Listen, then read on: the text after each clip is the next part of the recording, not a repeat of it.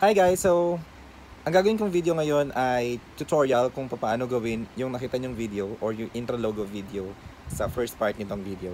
Meron kasi mga nagtatanong sa akin ng mga friends ko na nagbabalak na mag-start ng kanilang YouTube channel and they're asking kung paano gumawa ng intro logo. So, step by step, tuturuan ko kayo at kung mga ano application na pwede nyong gamitin para mabuo nyo or makabuo kayo ng sarili nyong intro logo. So, watch till the end and please subscribe and like this video. Thank you!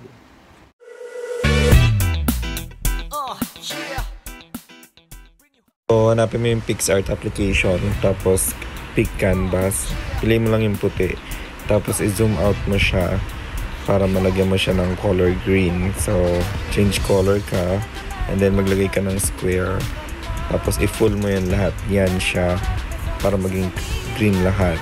And then, change mo yung color ngayon para dun sa gagawin mong bilog.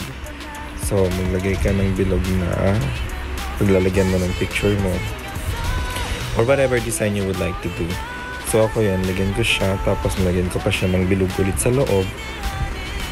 Yan. So iayos mo lang yan. So pagkatapos mo ilagay yung bilog, i-click mo lang yung nasa taas na arrow, tapos edit image. So andyan ka na ngayon para mag-add ng photo. Click mo yung add photo, tapos piliin mo yung picture dun sa gallery mo na gagamitin mo. Pagkagamit mo niyan, punta ka sa cutouts, tapos piliin mo yung parang tao. Tapos ipwesto mo na siya, and then click mo lang yung erase sa taas para malinis mo yung gilid at yung mga unwanted parts dun sa gagawin mo parang logo icon mo. And then pag okay na yan, click mo yung effects para mabago mo yung pinakang actual picture, maging cartoonize siya or vectorize, depende sa kung anong gusto mo. And then yan, and after nyan, click mo lang yung kuha ka pa ng other effects na gusto mong idagdag. Pwede rin dyan, may mga brushes dyan na pwede, like diamonds, ganyan. So click next and then save the file into your photo album. So para naman gumalaw yung ating picture na ginawa kanina, open mo yung Maglife, tapos pili ka ng movement na gusto mo na gawin sa kanya. Pwede ka mamili sa featured or sa trending. Tapos scroll down mo lang yan. At kung ano yung makikita mong movement dyan, yun yung kalalabasan niya. So nakapili ako nito. Click mo yung Magni sa may bandang baba. So pagka-click mo yan, yan, click mo yan siya. Tapos click mo yung photo sa taas para makapamili ka ng gagamitin mong picture na papagalawin mo. Katulad nung nasa screen.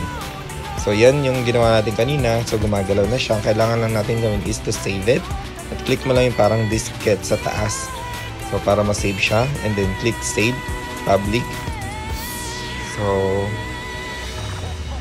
you need to click more para maging video loop siya. So yun siya. Nagsisave na siya. After that, magiging video siya for like 4 seconds. Save video. Tapos for you to be able to check kung gumana siya, punta mo siya sa photo gallery mo and then tignan mo yung last video there. So kung gumagalaw siya, okay na, we're ready to set it up. Next application naman natin is yung Pocketvideo, yung nasa yan. So click start new project, custom video landscape, and then add ka ng picture dyan. So photo from your photo album. It doesn't matter kung anong picture lalagay mo dyan.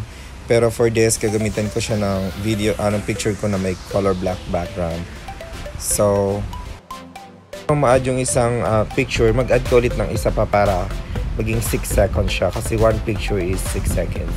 And then, after that, yan. So, lalagay ko isa pang picture. Pag na-add mo na yun siya, i-click mo lang, balik ka lang dun sa unang picture, and then, video sticker. Kuha tayo ng video sticker, add, and then YouTube, and then type mo dun sa taas moving background or kung ano yung maisip mo na pwedeng ilagay dyan as background ng magiging logo intro ng video mo. So meron ako dyan nakita yung 4K blue moving background. So i-click mo lang yan, play mo lang muna siya to check if it's something that you would like to use.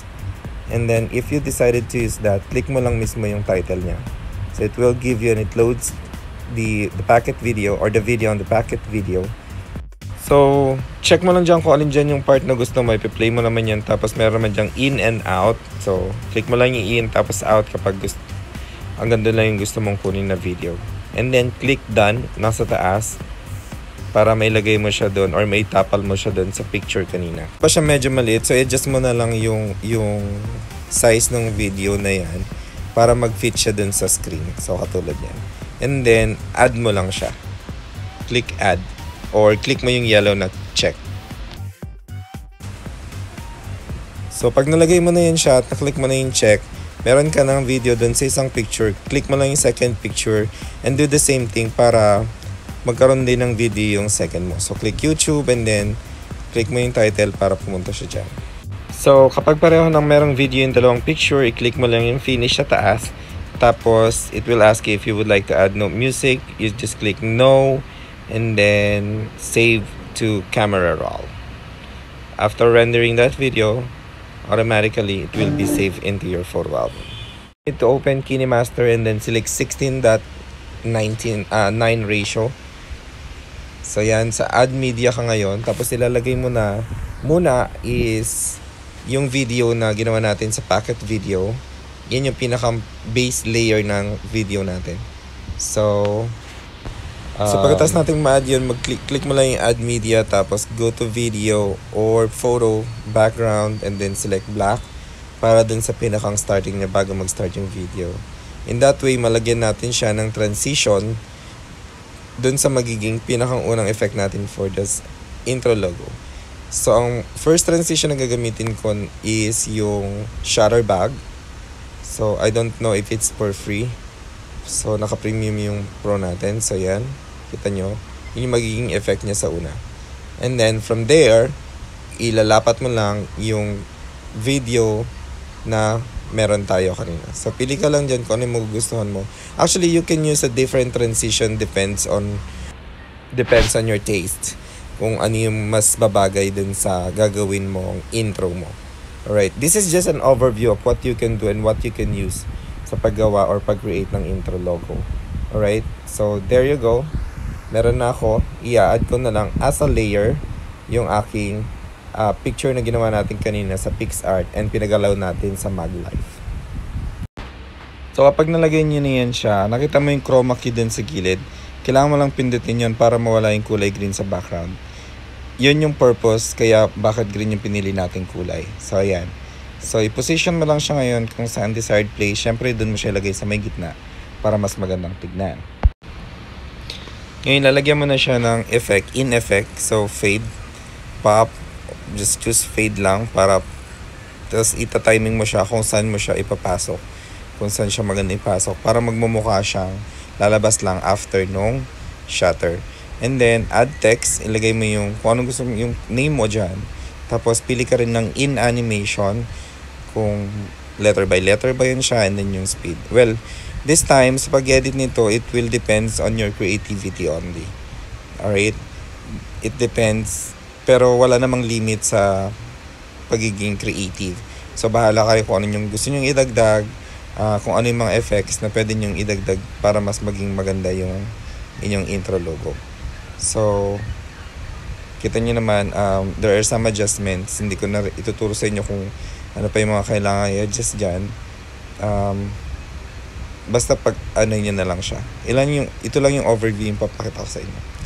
Alright? So, bahal na kayo kung dadagdag nyo dyan mga overlay or mga effects. After that, lagyan nyo na lang ng mga designs like overlay, mga electric, mga ganyan. Marami naman kayong pagpipilian dyan. And then, lagyan nyo na lang siya ng sound effects. Yun yung pinaka-importante sa lahat. Yung sound effect, yung timing nyo sa sound effect. So, review mo lang yan siya. And then, I'll be adding the sound effect na ngayon. Tulad for camera, syempre snap. Yung tunog mismo ng camera yung lalagay mo. And so on and so forth.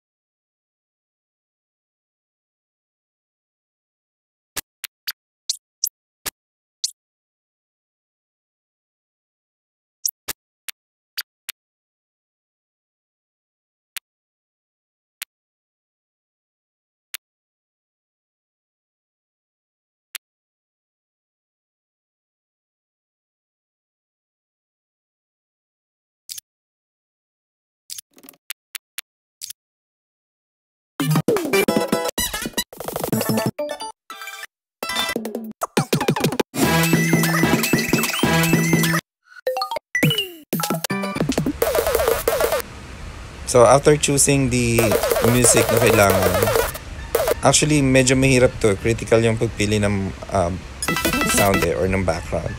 So tingnan nyo na lang kung ano yung mas babagay dun sa gagawin natin. So after putting all the sounds, overlay na kailangan, check mo mabuti kung alin yung mga kailangan mo i-adjust din sa video mo. Like yung brightness ng background, ganyan. And then take a final look kung okay na ba siya. So kung feeling mo okay na, click mo lang yung export.